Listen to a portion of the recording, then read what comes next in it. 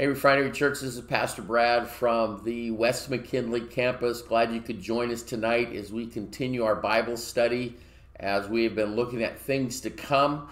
We looked in the first couple of weeks about the second coming of Christ, the rapture of the church, the tribulation period. Tonight we're going to wrap up our series as we look at the Antichrist. And so we're glad that you could join us tonight. We're going to wrap up this series tonight. So hopefully this has been beneficial to you over the last couple of weeks. I will let you know what we're going to be doing in the following weeks, so over the next couple of days. So pay attention to Facebook and YouTube and the webpage. We'll get that information out to you. Sunday was a great day. It was a little different. Not having all of you there. We had all of our campuses open Sunday. It was good to see some of you, and hopefully over the next couple of weeks we'll see more of you. I totally understand some of you staying home, some of you having some concerns, and we would rather you stay home until you feel comfortable coming back. But we do miss you. Hopefully we'll see you in the next couple of weeks. So anyway, we're going to be looking at the Antichrist tonight. It's kind of an interesting deal as you look at our culture and the world. There's a real sense of wanting to know who's the Antichrist, when he's coming to power. I mean, you look at movies and you know, through the years, The Omen and Omega Code and The Devil's Advocate and books like, back from my day and age, books like The Late Great Planet Earth by Hal Lindsey,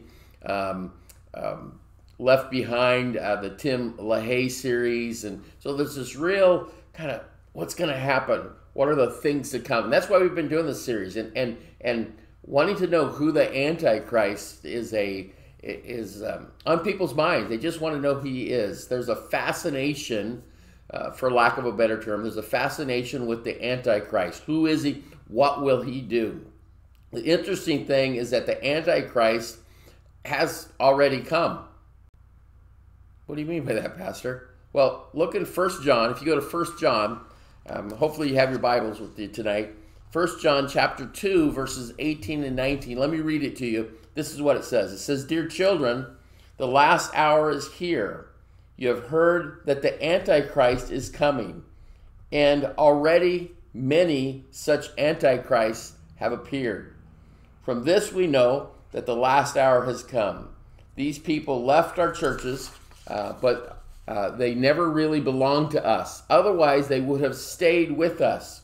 When they left, it proved that they did not belong with us. This happens in churches. People come, people go. But believe it or not, there are situations where Antichrist, people who are against Christ, will infiltrate the church. The scriptures talk about be careful about wolves that are out there. And that happens. It happens sometimes where somebody comes into a church and the enemy uses them for division in a church. Those are Antichrists. Now, what we're going to look at tonight is the Antichrist. But Scripture's clear. There are people who have already come in these days, in the days since Christ, who are Antichrist. And so we need to understand that. John says that there are those who deny Christ. If you deny Christ, you're Antichrist. You understand that? That's what he's saying. 1 John chapter 2, verse 22, he says this, "And who is a liar? Anyone who says that Jesus is not the Christ. Anyone who denies the Father and the Son is an Antichrist." So we're not saying that somebody that maybe comes into a church and who loves Jesus but leaves and goes somewhere else or whatever is an Antichrist. No. But there are people in the world who are Antichrist. We see the agenda of the enemy. The agenda's enemy is to destroy the church, to divide the church. So the enemy will send Antichrist into the church.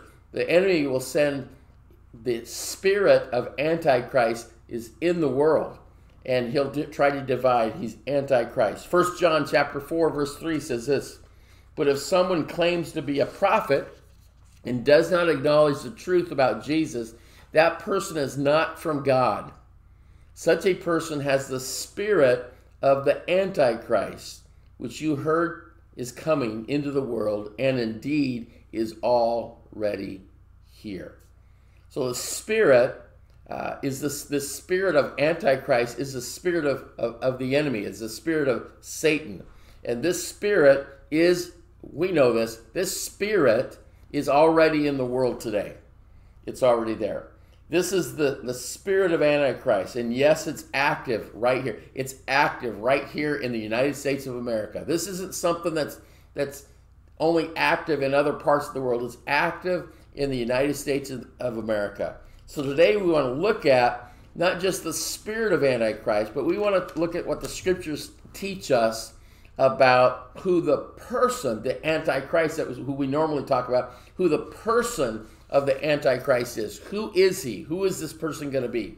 The Antichrist is going to appear, as we talked about the tribulation period a couple of weeks ago. The Antichrist is going to come into power. He's going to appear during the tribulation period. The rapture of the churches happen. Okay, the believers have been taken out of the way. Then the Antichrist will rise up in power and establish rule on the earth. This individual will become a world leader. In fact, the world's going to come under him. He'll rule the world. It'll be one government, one system, one religious system in the world. So who is he? Where does he come from? What will he do? What will he be like? Well, let me walk you through some scriptures. And again, this is going to be kind of, drinking from a fire hydrant tonight. But let me walk you through some scriptures that give us a glimpse of who he is and what he will be like. The first thing we see is, I want to talk about is, who is the Antichrist? Well, I'm going to tell you who the Antichrist is. We don't know. We don't know who he is. We know things about him. We know what he'll be like, but we don't know him. We do know that he'll be non-Jewish. He'll be a Gentile.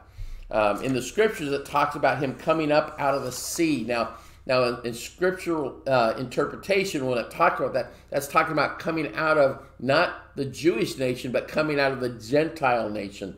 That he's going to come up out of the sea. So we know he's going to be a Gentile. He's not going to be a Jew. Okay, he's not going to be Jewish. He's going to be a Gentile. Where he's going to come from, we don't know exactly. Okay, but that's the thought of what he'll be. The scripture says the dragon will give him his power. In fact, go get into Revelation with me. Revelation chapter 13. Let me give you a couple of scriptures as we walk through this. Revelation 13, verse 2 says this: the beast looked up. Let's try that again. The beast looked like a leopard, but he had the feet of a bear and the mouth of a lion. And the dragon gave the beast his own power and throne and great authority. The beast gave the dragon his power. The dragon really is, let's be honest, there's no such thing as a dragon. A dragon, though, if you think about it, if you go back to when John wrote this Revelation, when God gave John this revelation, Rome used the symbol of a dragon. Rome used that symbol as a dragon. The dragon was actually one of the principal standards for Rome, for the Roman Empire. Next to the eagle, they used the eagle and a dragon. In the 2nd and 3rd and 4th and 5th centuries of Christian era, the dragon was representative of Rome. All right? So it's symbolic. What is it symbolic of? The dragon is symbolic of power and authority. So in John's day, the readers would have fully understand what was being said. The dragon, we know from reading scripture, is representative of Satan. The beast is the Antichrist. So the dragon gives power to the Antichrist. So what does it say? The Antichrist will be empowered by Satan himself. That's where his power is going to come from.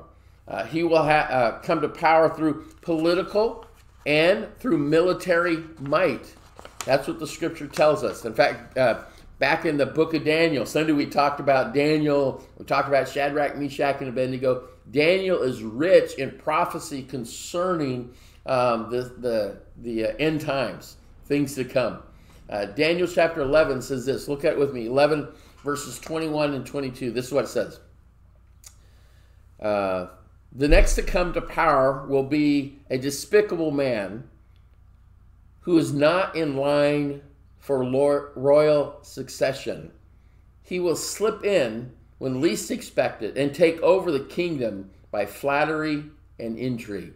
So by political means, he'll come to power.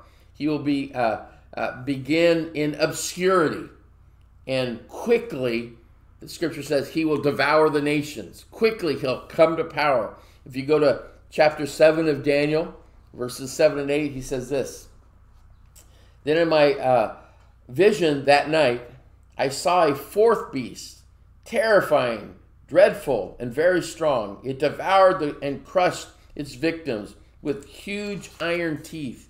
It trampled their remnants beneath its feet. It was different from any of the other beasts, and it had 10 horns.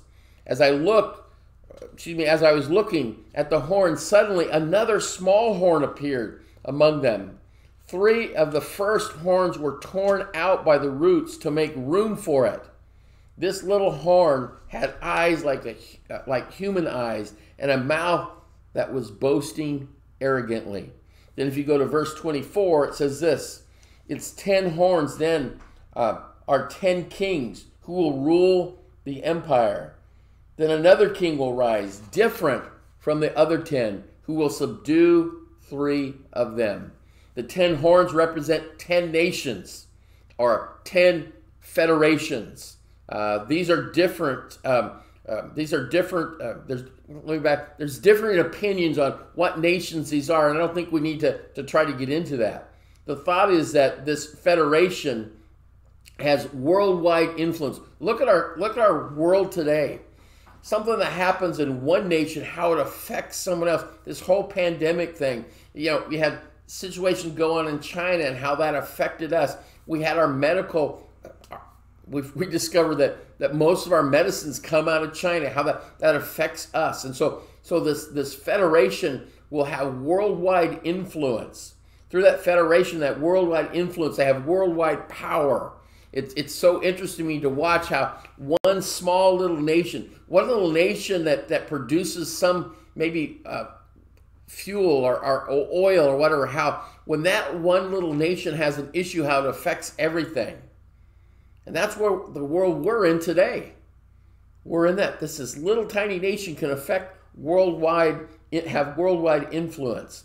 So there's this influence, but the Antichrist will quickly consume 3 of these federations or 3 of these nations. Much like Rome spread out and had worldwide power in Jesus' day. This Antichrist will have worldwide power. He'll have worldwide power. He'll raise from the dead, the scriptures tell us. Okay, or at least, let me back up. At least appear to have raised from the dead. Revelation 13:3 says this: I saw that one of the heads of the beast seemed wounded beyond recovery. So that gives you the sense of it appears that he died. But the fatal wound was healed. The whole world marveled at this miracle and gave allegiance to the beast. This is a physical wound, a political wound. We don't know. But what the writer is saying is, it appears that there was some wound that occurred, whether it's physical, political, whatever. Maybe it's somebody that had risen to political power and then that had been shamed and pushed out to where it seemed like their political aspirations were dead, and now they've raised back up. Whether it's a physical wound, it appears that they physically had died and now are back to life. We don't really know. We can speculate, we can talk, we can debate about it, but let's be honest, we really don't know. Okay, so this physical wound, this political wound, whatever, we don't know what it is, seems to have been miraculously resurrected, like a miraculous resurrection. Is the Antichrist alive today? It's possible he is. We don't know. It's possible, but we don't know. I mean, if the rapture of the church happens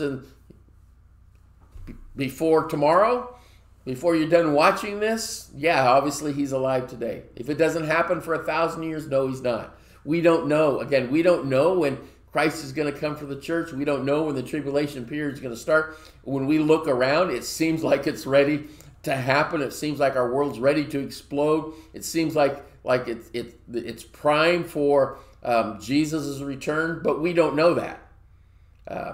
I know enough about history. I'm not a history buff by any stretch of the imagination. I know enough about history to know there's been other times in history where things look like the Lord's going to come back today. And then he didn't. The Lord's going to come back today. And he didn't. We look today and say, the Lord's ready to come back today. And I hope he does. But he may not. But we just need to be ready. We know we're in the last days because anything from the time of Christ, his resurrection, him going back to heaven till now and beyond are the last days. That much we do know. And we do know that he's coming back for us. The second thing we want to look at is, okay, we don't know who he is. We know he's a Gentile. We know he's going to have a wound that appears to have healed. So what is he going to do? What is the Antichrist going to do? Well, basically, he's going to have all the answers to the world's problems. Think that through. Wouldn't it be great if we had a leader that had all the answers? We're going through a really rough time in America. We've got the pandemic situation. We have racial tensions that are happening. We have all this stuff going on. Wouldn't it be great if somebody stepped up with the answers? Well, you and I know as believers that Jesus has all the answers. But the Antichrist is going to step up, in my opinion, my thoughts, after the rapture of the church and say, I have the answers. I have all the answers. He'll set up a world economy. The trade will happen. The world economy. Look at Revelation. Go to Revelation 13. Look what it says. Verses 16 through 18 says this. He required everyone, small and great, rich, poor, free, slave, to be given a mark on the right hand or on their forehead. And no one could buy or sell anything without that mark, which was either the name of the beast or the number representing his name. Verse 18. Wisdom is needed here, that the one with understanding solve the meaning of the number of the beast, for it is the number of a man. The number is 666. We've heard that. All right. Some hotels won't have a room 666. We've heard that for years. This is a part of the world economic system that the Antichrist will set up. We have this technology to do this today.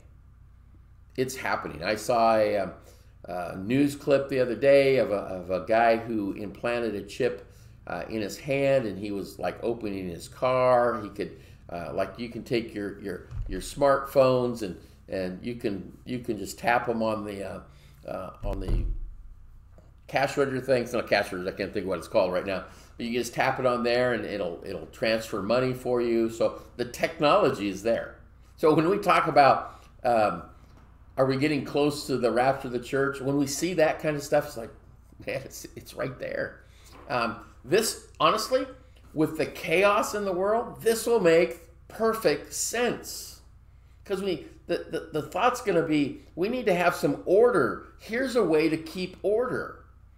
Well, you can steal this. You can steal my credit card, but you can't steal, I suppose you could, but it'd be more difficult to steal a chip out of my hand or out of my forehead. Much more difficult to do that. And by the way, you don't forget it at home.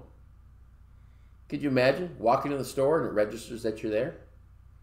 Leaving, you just put your hand down. So from a economical standpoint, from a logistical standpoint, it makes sense. It makes sense. I'm not saying we should do that by any. The scripture says don't take this mark. Obviously, don't do that. If you know people who aren't believers, make sure they understand, Lord, that if the Lord comes back and you're gone, don't do this. Okay? This mark, this way of encoding or whatever you want to call it, will give him absolute power in the world system. Said nobody can buy or sell or trade. Absolute control. He will establish a one world religion. Not just economic. This isn't just economic. He's going to establish a one world religion. Go to Revelation 13, 5 through 15. That's what it says. It's a little bit longer passage. Let me read it to you. Then the beast was allowed to speak great blasphemies against God. And he was given authority to do whatever he wanted for 42 months. He spoke terrible words of blasphemy against God, slandering his name and his temple. That is those who live in heaven. The beast was allotted to wage war against God's holy people and to conquer them. And he was given authority to rule over every tribe and people and language and nation. And all the people who belong to this world worshiped the beast. Verse 11. Then I saw another beast come up out of the earth, who had two horns like those of a lamb. But he spoke with the voice of a dragon. He exercised all authority of the first beast, and he required all the earth and its people to worship the first beast, those whose fatal wound had been healed. He did astonishing miracles, even making fire flash down to the earth from the sky while everyone was watching. And with all the miracles he was allowed to perform on behalf of the first beast, he deceived all the people who belonged to the world. He ordered the people to make a great statue of the first beast, who was fatally wounded, then came back to life. He was then permitted to give life to his statue so that it could speak. And the statue of the beast commanded that everyone refusing to worship it must die. Pretty tough stuff. This second horned beast is what we call what Scripture calls the false prophet, the religious leader of the Antichrist religious system. So you have the Antichrist and you have the false prophet. It's interesting as you look at this, Satan is such a deceiver. And even in this, Satan is mimicking, he's trying to mirror the image of God. Now, if you go back in the Old Testament, the reason that Satan got cast out of heaven is because he wanted to sit where God sat. He wanted to be God. So in this system of the Antichrist, in this system of Satan's trying to take over the world, we see him mimicking God. You have God in the Trinity, you have God the Father, God the Son, God the Holy Spirit. In Satan's kingdom, you have Satan, you have the Antichrist, and you have the false prophet. So you see the mirror there. The Antichrist is going to set himself up as God. See, Satan thinks through this, he'll be able to be God. He's even deceived himself.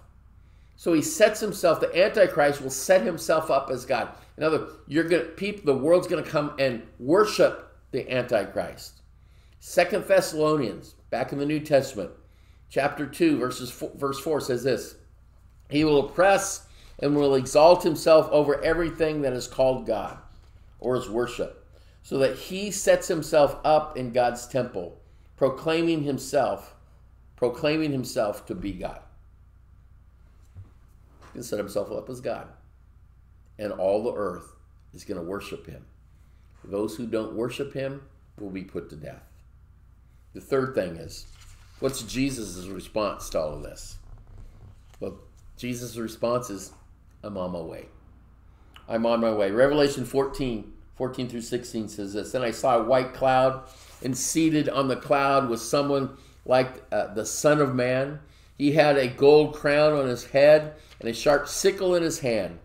Then another angel came from the temple and shouted to the one sitting on the cloud, swing the sickle, the time of harvest has come. The crop on earth is ripe. So that the one sitting on the cloud swung his sickle over the earth, and the whole earth was harvested. When Jesus comes at the end of the tribulation period, when he comes at the second coming, when he comes there at the end of the tribulation period, he will cut down the beast. He will cut down the Antichrist. He will cut down the false prophets and those who chose to follow him. Do I need to worry about the Antichrist? Absolutely not. No. Do I need to worry when I see the world moving towards one economic system? Absolutely not. Well, why not, Pastor? Isn't that terrifying? Absolutely not. You know what that tells me? We're that much closer to the coming of Jesus. Actually, it should excite us. We shouldn't be fearful. We're believers. We know where we're going to be. We're going to spend eternity in heaven with God. It should excite us. The Antichrist will have power. He will have worldly authority. But he's a fake. He's a fake. He is a fake Messiah.